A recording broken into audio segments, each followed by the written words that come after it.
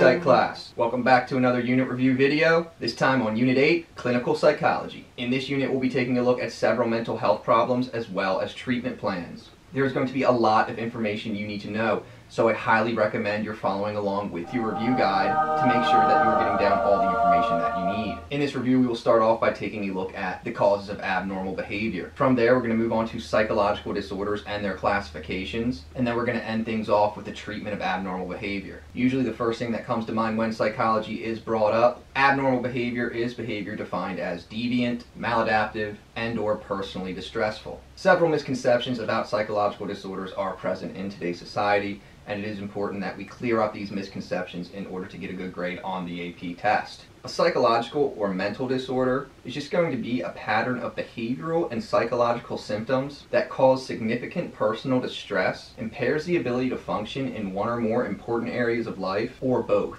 In addition, the pattern of behavioral or psychological symptoms must represent a serious departure from the prevailing social and cultural norms. The Diagnostic and Statistical Manual for Mental Disorders, or the DSM, published by the American Psychiatric Association, describes the specific symptoms and diagnostic criteria for all mental disorders. Be sure not to get the American Psychiatric Association, who publishes the DSM, confused with the American Psychological Association. Same abbreviation, different organization. There are also going to be some connections between psychology and the legal system. For starters, let's talk about the insanity defense. Pleading insane is a legal term, not a psychological one. The insanity defense, also known as the mental disorder defense, is when the defendant in a criminal case argues that they are not responsible for their actions because of an episodic or persistent psychiatric illness. So basically what I mean by this is a therapist would never tell a patient that they are insane. You'll never be diagnosed with insanity. It's only a term used in the courts when someone is defending a charge against them. Confidentiality is also an important legal aspect in psychology. Confidentiality refers to the state of keeping or being kept secret or private. It is very important for psychologists to keep all patient information confidential, or they'll be at risk to lose their license to practice clinical psychology. Unlike physical illnesses, where symptoms are oftentimes seen, mental health disorders are going to be a little trickier, seeing as how symptoms are not visible. This thought led psychologist David Rosenhan to question the validity of psychiatric diagnosis. In 1973, Dr. David Rosenhan of Stanford University conducted the THUD experiment. In this experiment, experimenters told staff members at psychiatric hospitals that they were hallucinating different words. The words being empty, hollow, and thud. Once accepted into the psychiatric hospital, experimenters would then act completely normal and tell doctors that they felt fine.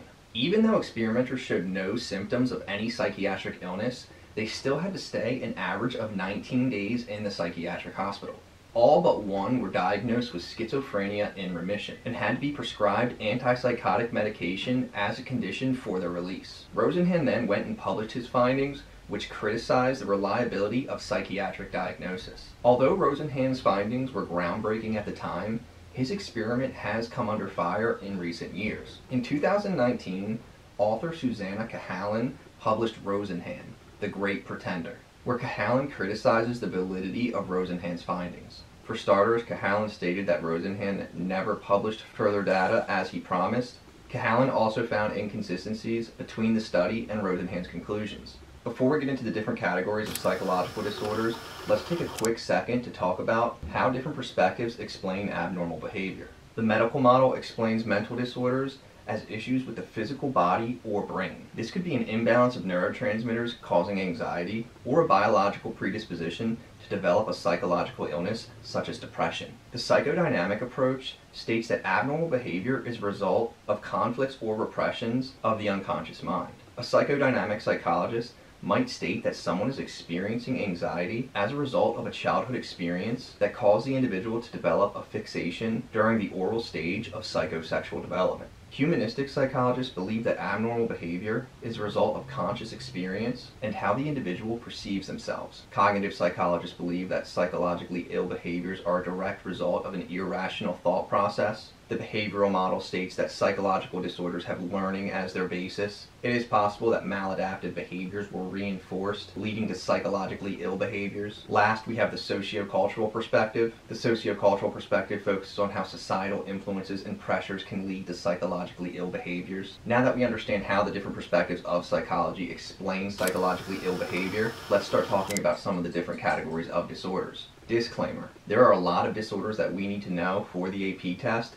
and seeing as how I don't want this video to be 2 hours long, I'm going to go through each disorder fairly quickly, giving you guys the basics of each one. If a specific disorder confuses you, be sure to check some of your other resources to clear up any misconceptions you may have. The way I'm going to be presenting these disorders is going to be the same way that the College Board categorizes them in the course and exam description. We're going to start off by talking about neurodevelopmental disorders and schizophrenic spectrum disorders.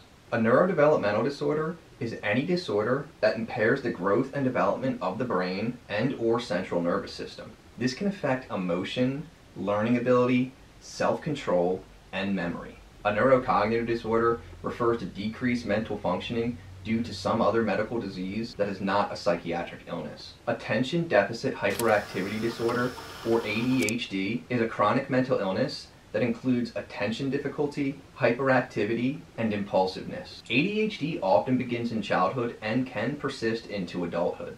It can attribute to low self-esteem, troubled relationships, and issues with school or work. Autism spectrum disorder is a complex developmental condition that involves persistent challenges in social interaction, speech, and nonverbal communication. Individuals on the spectrum can be either high functioning or low functioning.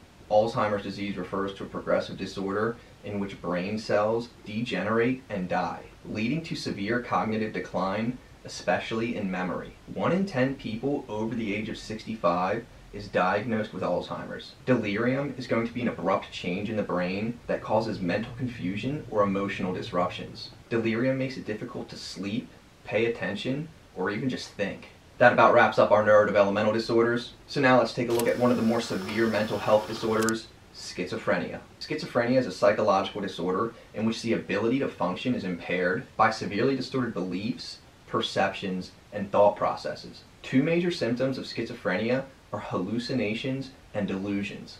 A hallucination is a false or distorted perception that seems vividly real to the person experiencing it. Hallucinations can be auditory or visual and can come in many different forms. Delusions are falsely held beliefs that persist despite compelling contradictory evidence. This could be someone thinking that the government placed surveillance equipment in their house to listen in on their conversation.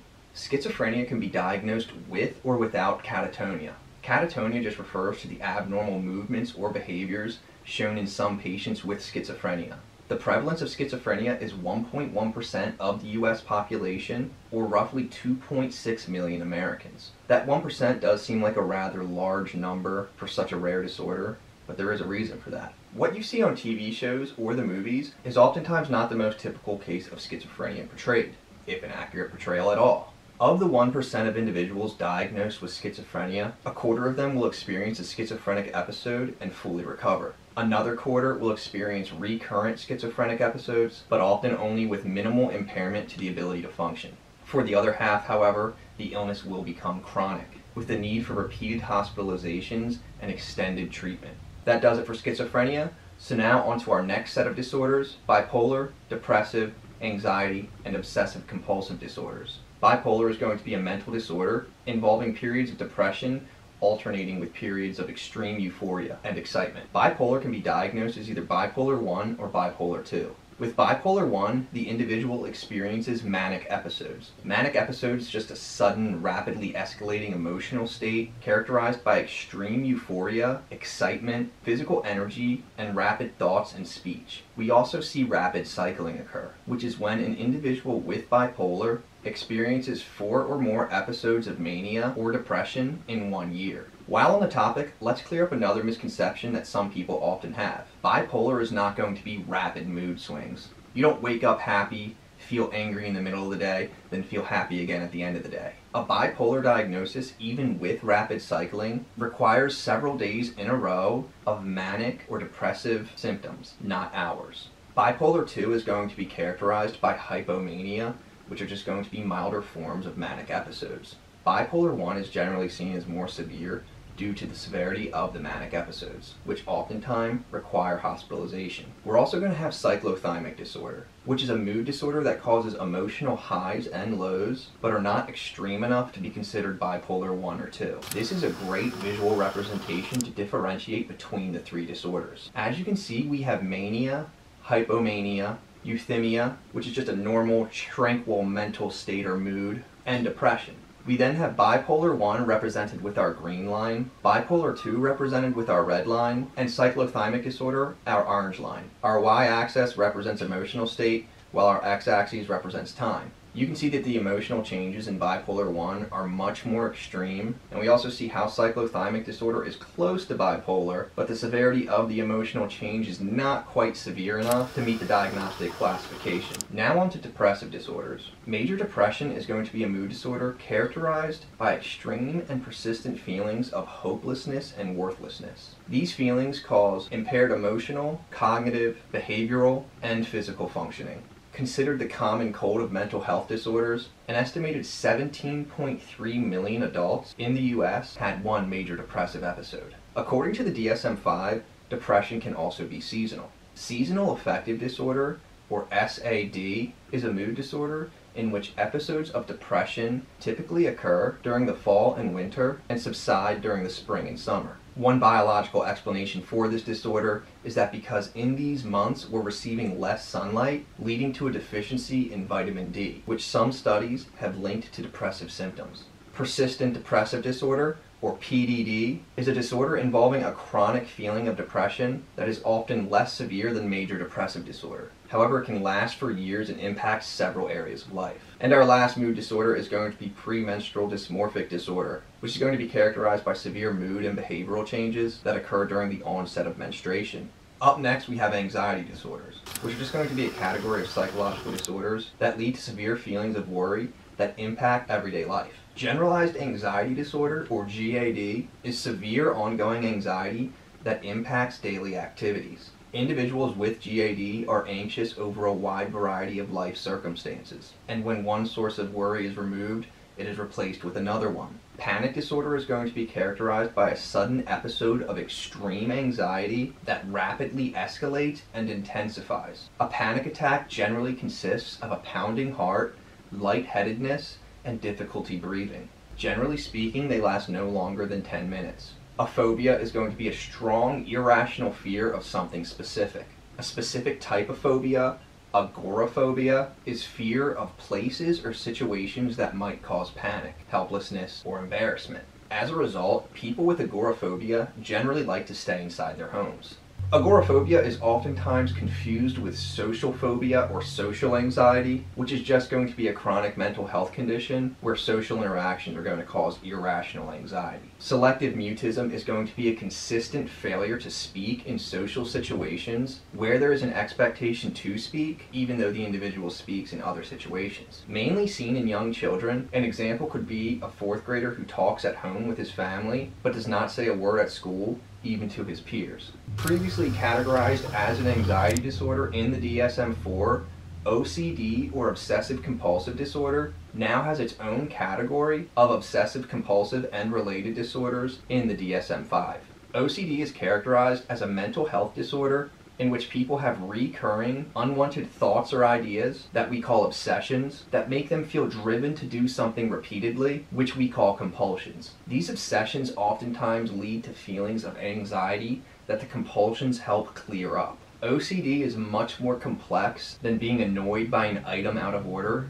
An individual with OCD might feel compelled to wash their hands at scalding hot temperatures for long periods of time, multiple times a day, just in order to not be in a constant state of worry. Often associated with OCD, we have hoarding disorder, which is characterized by persistent difficulty discarding or parting with possessions because of a perceived need to save them. An individual with hoarding disorder will hold on to several items regardless of monetary or sentimental value. This can lead to serious issues as the homes of hoarders are oftentimes found condemned and unfit to be lived in. PTSD, or post-traumatic stress disorder, also formerly categorized as an anxiety disorder in the DSM-4, also has a new categorization in the DSM-5 under trauma and stressor-related disorders. PTSD is a mental health disorder triggered by the exposure to a highly traumatic event, which results in recurrent, involuntary, and intrusive memories of that event, avoidance of stimuli and situations associated with the event, negative changes in thoughts, moods, and emotions, and a highly persistent state of heightened physiological arousal.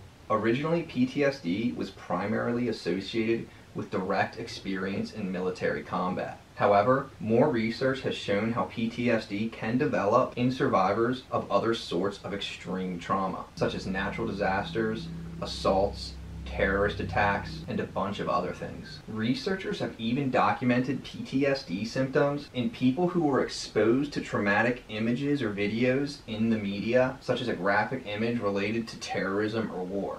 And our next category of disorders is going to be our dissociative disorders. Dissociative disorders are just going to be a category of psychological disorders in which extreme and frequent disruptions in awareness, memory, and personal identity impair the ability to function. Our first dissociative disorder we're going to talk about is going to be dissociative amnesia, which is just the inability to recall information such as an event or period of time, specific aspects of an event, or identity and life history. Dissociative amnesia can be diagnosed with or without fugue. A fugue state is where a person loses awareness of their identity and may unexpectedly travel away from home. While in a fugue state, the individual may even assume a new identity. Depersonalization/derealization is persistent and recurrent experiences of unreality or detachment from one's mind, self, or body, and or one's experiences of unreality or detachment from one's surroundings. And for our last dissociative disorder, formerly known as multiple personality disorder in the DSM-3, dissociative identity disorder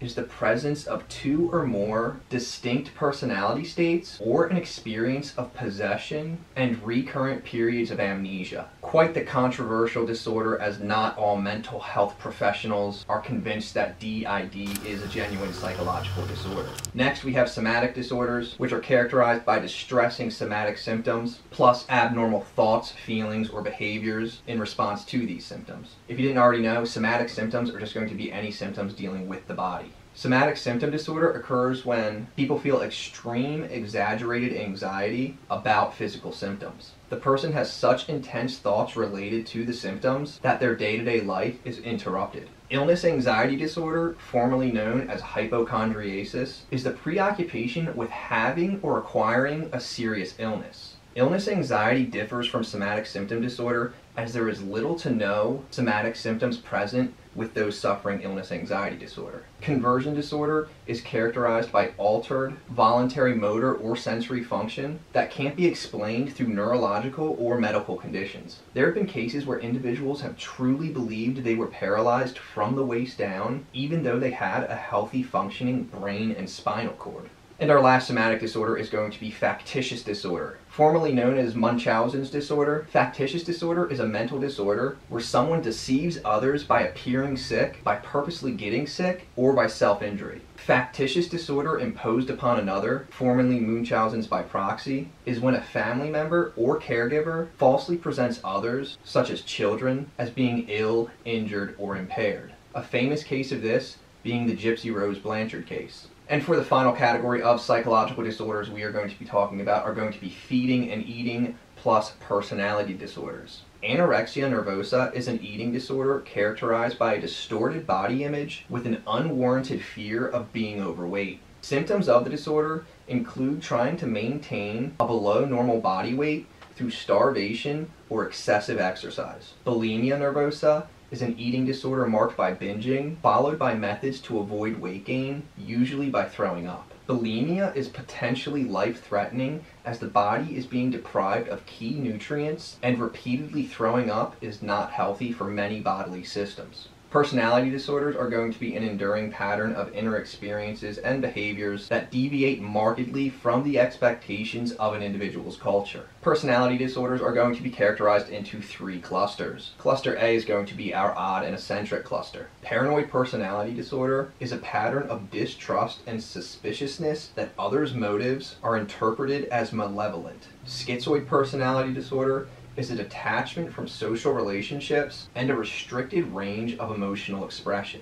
And our last disorder in cluster A, schizotypal personality disorder, is a pattern of acute discomfort in close relationships, cognitive or perceptual distortions, and eccentricities of behavior. Cluster B includes disorders that are considered dramatic, overly emotional, and unpredictable thinking. Histrionic personality disorder is a pattern of excessive emotionality and attention seeking. Narcissistic personality disorder is a pattern of grandiosity, a need for admiration, and lack of empathy. Borderline personality disorder, or BPD, is a pattern of instability in interpersonal relationships, self-image, and marked impulsivity. Antisocial personality disorder is a pattern of disregard for and violation of the rights of others. Having antisocial personality disorder does not make someone antisocial. It means that they do not follow established societal norms. Cluster C of personality disorders is characterized by feelings of anxiousness and fearfulness. Avoidant personality disorder is a pattern of social inhibition, feelings of inadequacy, and hypersensitivity to negative evaluation or criticisms. Dependent personality disorder is going to refer to a pattern of submissive and clinging behavior related to an excessive need to be taken care of. And our last personality disorder, Obsessive-Compulsive personality disorder, or OCPD. OCPD is going to be characterized by a pattern of preoccupation with orderliness, perfection, and control. Oftentimes confused with OCD, OCPD is a personality disorder where those strive for perfection, while OCD leads to more feelings of anxiousness as a result of intrusive thoughts. And that does it for our psychological disorders. Remember, there are going to be many more disorders than what we just went over, and we also just touched upon the basics of each one. So if any of them confused you in any way, be sure to do some further research to make sure that you understand them. We now know how mental health professionals identify and diagnose mental health issues, but who exactly are these mental health professionals, and how exactly do they treat these psychological disorders? Our main 2 professions dealing directly with individuals suffering from psychological disorders are going to be psychiatrists and clinical psychologists. A clinical psychologist is a mental health professional with highly specialized training in the diagnosis and psychological treatment of mental health disorders. A psychiatrist, on the other hand, is a trained medical doctor who specializes with treating patients with mental health disorders. While both are considered doctors, a psychiatrist has their medical doctorate, while a clinical psychologist will just have their PhD. Psychiatrists are also allowed to prescribe medication, while clinical psychologists generally work using different forms of psychotherapy. Today, there are multiple methods of psychotherapy used to treat a wide range of psychological disorders. Psychologists generally prefer different perspectives in their attempt to treat psychological disorders. Behavioral therapies center around the behavioral perspective of psychology, believing that mental illnesses can be treated by extinguishing unwanted behavior and replacing it with more adaptive behaviors.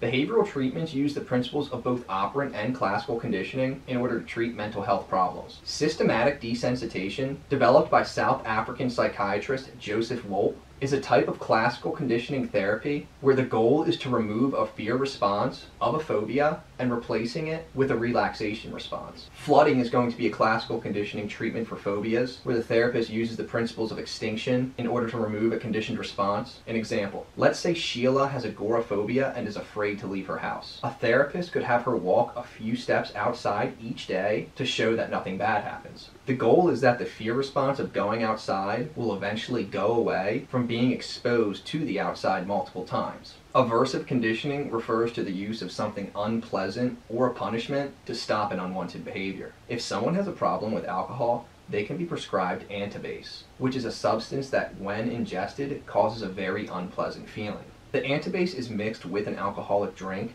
in order to create an aversive response to the alcohol. Behavior modification is going to be an operant conditioning therapy where a client seeks a goal and with each step receives a small reward until the intended goal is finally achieved. A token economy is when positive behaviors are reinforced with secondary reinforcers, which can eventually be exchanged for extrinsic rewards. The secondary reinforcer is generally some type of token or point that can be saved up. Token economies are often used at institutions to encourage socially acceptable behaviors. Social skills training refers to when a patient or client uses modeling and shaping techniques in order to learn appropriate behaviors. Remember, modeling is just when someone is showing someone else how to do something, and shaping is just rewarding approximate behaviors until the desired goal is reached. Biofeedback is gaining awareness of many of the physiological functions of our body. A therapist may hook a patient or a client up to a device that monitors their vitals. The patient or client will then use different techniques, maybe deep breathing, in order to control their physiological processes, such as their heart rate. Cognitive therapies are going to center around the idea of cognitive restructuring. Cognitive restructuring is the psychotherapeutic process of learning to identify and dispute irrational or maladaptive thoughts. Remember, the cognitive perspective of psychology centers all around our thought processes. Cognitive therapy is going to focus on how our thought process may lead to psychologically ill behaviors. Psychologist Robert Ellis created rational emotive therapy. Rational emotive therapy is based on the idea that anxiety, guilt, depression, and other psychological problems are the result of self-defeating thoughts. Rational emotive therapy has patients or clients identify the ABCs of their own irrational thoughts. Let's say that Becky just got a poor score on her math test, and now she thinks that she's a terrible student and she'll never get into her dream school. Ellis would have Becky first identify the action or activating event that caused the anxiety. In this case, it would be failing the test.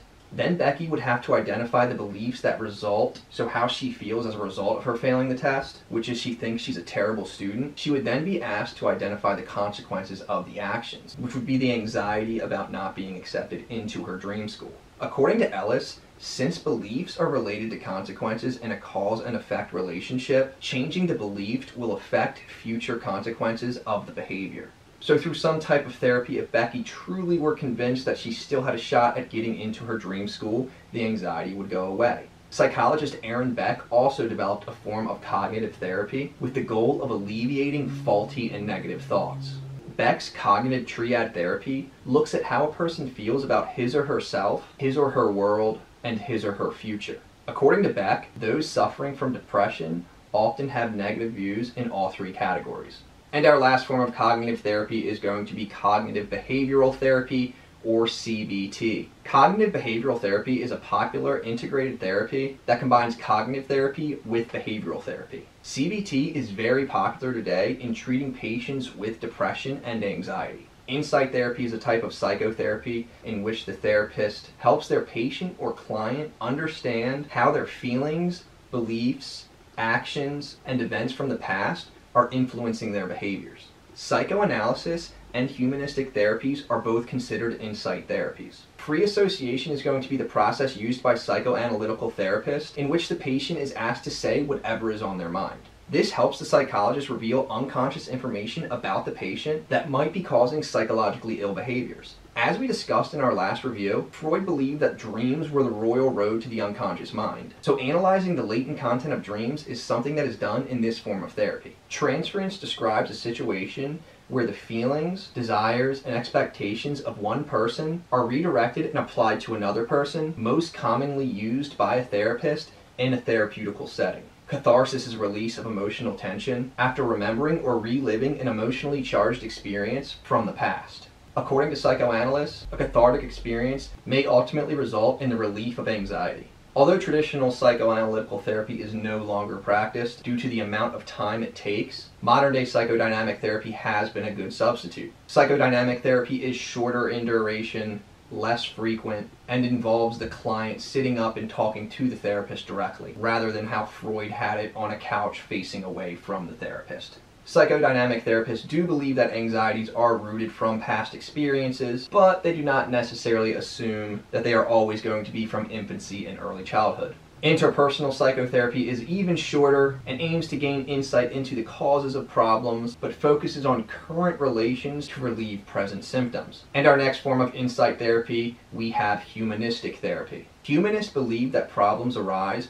because a client's inherent goodness and potential to grow emotionally have been stifled by external psychosocial constraints. Based on the research of Abraham Maslow and his own workings, Carl Rogers developed client-centered therapy. Client-centered therapy is going to be a type of psychotherapy where the therapist is non-directive and reflective, and the client directs the focus of each therapy session. Rogers purposely used the word client over patient. First, the therapist has to show unconditioned positive regard, which is the act of the therapist valuing, accepting, and caring for the client. The therapist must also express genuineness. This is just where they create conditions that allow the client to direct the focus of the therapy. And last, we have empathetic understanding, where the therapist puts themselves in the shoes of the client and looks at the world from the client's point of view. Active listening is also going to be crucial in client-centered therapy. This is just the process of echoing, restating, and seeking clarification of what the client says and does, as well as acknowledging the client's feelings. The main goal of client-centered therapy is going to assist the client in reaching self-actualization. Gestalt therapy emphasizes that people organize their view of the world to create meaning. The goal of Gestalt therapy is to push clients to decide whether they are going to allow past conflicts to affect their future, or whether they will choose right now to take control of their own destiny. Different methods Gestalt psychologists use include dream interpretation as well as role-playing. Gestalt psychology is going to differ from client-centered therapy as it is very directive and therapist-led. And that does it for our forms of psychotherapy. A question often asked is, does therapy even work? Well, how exactly can we answer that question? Well, using a process known as meta-analysis, researchers are able to evaluate the efficacy of psychotherapy. Meta-analysis is just a procedure for statistically combining the results of many different research studies. Through meta-analysis, researchers have found that 80% of untreated people have poorer outcomes than the average treated person. And the last type of treatment we're going to talk about is going to be biomedical therapies. Psychopharmacotherapy refers to the treatment of psychiatric disorders with the use of medication. Let's start off by talking about some of the classifications of medications. Antipsychotics are medications primarily used to manage psychosis. So things such as delusions, hallucinations, paranoia, or disorganized thoughts. Individuals suffering from schizophrenia are oftentimes prescribed these types of medications. Examples include clozapine and antiordazine. Anti-anxiety drugs are going to be prescription medications that help alleviate symptoms of anxiety. Today, one of the more popularly prescribed anti-anxiety medications are going to be benzodiazepines, which include alprazolam, more commonly known as Xanax. Antidepressants are going to be a category of prescribed medications that alleviate the symptoms of depression. A popular type of antidepressant that we talked about back in our Unit 2 review, SSRIs, or selective serotonin reuptake inhibitors, alleviate the symptoms of depression by blocking the process of reuptake of serotonin, allowing the neurotransmitter to flood the synaptic gap. SSRIs include medications such as Zoloft and Prozac. Well, what happens when a patient does not react to any type of medication and the symptoms still persist, interfering with their everyday life? Well, on rare occasions, electroconvulsive therapy is used. ECT involves electrically inducing a brief brain seizure to the patient. ECT has been used to treat manic episodes, schizophrenia, and other severe mental disorders, but it's most commonly used to treat severe cases of depression. ECT can be life-saving because of its rapid therapeutic effects, but inducing a seizure into the brain can cause unwarranted side effects, such as severe cognitive impairments dealing with our memory and speech. And last, we have psychosurgery. Psychosurgery is the neurosurgical treatment of mental disorders. Generally, psychosurgery involves moving or manipulating parts of the brain in order to fix a behavioral issue. Remember back in Unit 5 when we talked about the case study of HM? To stop chronic seizures, HM had his entire hippocampus removed. That would be considered an example of psychosurgery. Due to the controversy linked to psychosurgery, today it is only practiced under extreme circumstances. Wow! I know, that was a lot of information, so I bet you know what is coming next. Please be sure you are filling it out in this dope review guide. It'll help you be smart, like me. Also, do the review section. It'll help you make sure you understand everything we just talked about. Anyways, I will see you all next time for our final unit review on Unit 9, Social Psychology.